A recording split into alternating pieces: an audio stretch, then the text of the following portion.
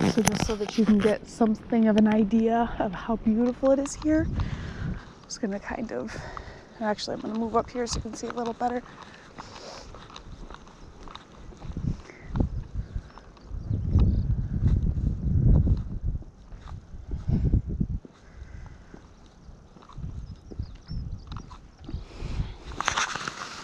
It's even better than I imagined, honestly.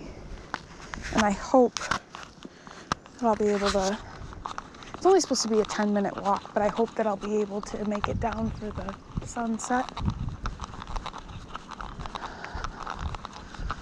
They're so beautiful.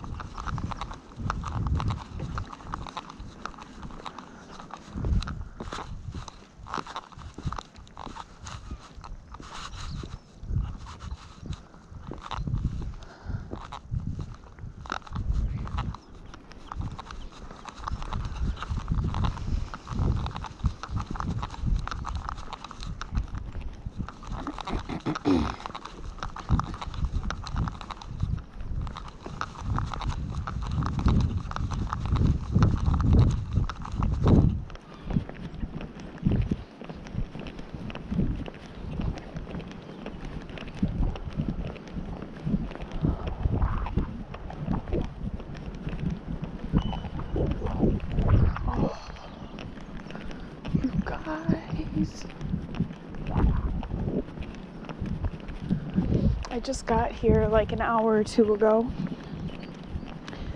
I got to my room and had dinner. This is my first time walking down this path. I'm so excited. I can hardly breathe. I'm so excited. And I don't think that's the way I'm supposed to go.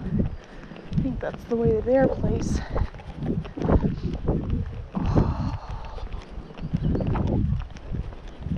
But I can see the main island up ahead.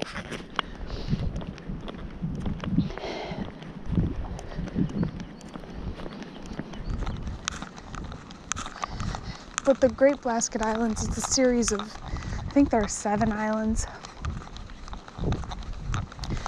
And I read this book last semester in my Irish literature class.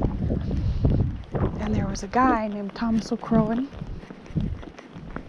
And he lived on this island his whole life.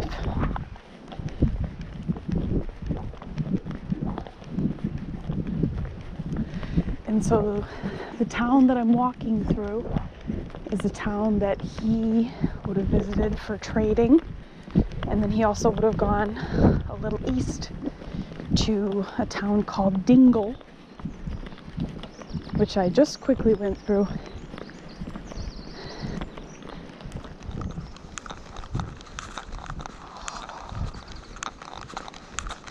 But he lived on this island up here for his whole life. And I think he died at the beginning of the 20th century.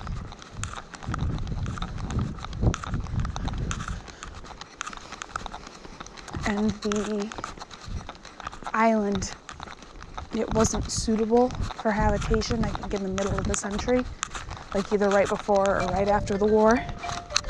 Oh, that's my family.